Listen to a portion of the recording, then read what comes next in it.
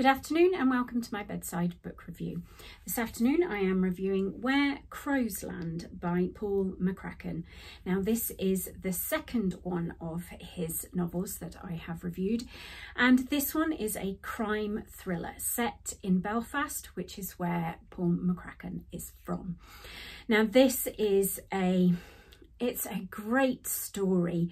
We've got a grisly serial killer on the loose, and the main character, Joseph Carter, is a detective tasked with trying to find this killer. But his niece is kidnapped by the killer, and Carter, along with his brother-in-law, go rogue to find his niece and get her back, with dire consequences.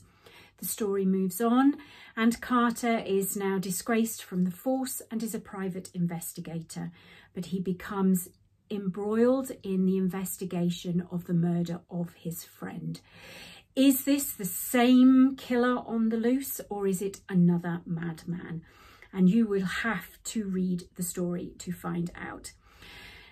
McCracken has done a brilliant job in producing a story that has this slow burn at the beginning that then ramps up until it's a raging inferno and you are racing to get to the end to find out what is going on.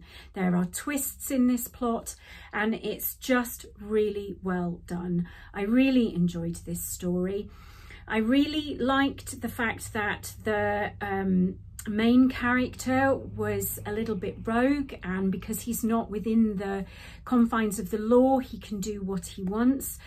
Sometimes I did wonder, is that very real? But it's a novel, so you know it doesn't really matter. But it's a great story, and I think there is going to be more from this novelist, and I will look forward to reading them.